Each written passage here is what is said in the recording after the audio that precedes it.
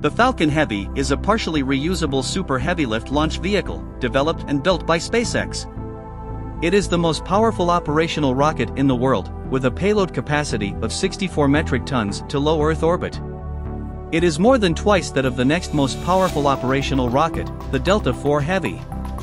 The Falcon Heavy was first launched on February 6, 2018, carrying Elon Musk's personal Tesla Roadster as a test payload.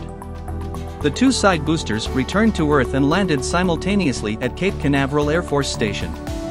Unfortunately, the center core missed the landing and crashed into the Atlantic Ocean.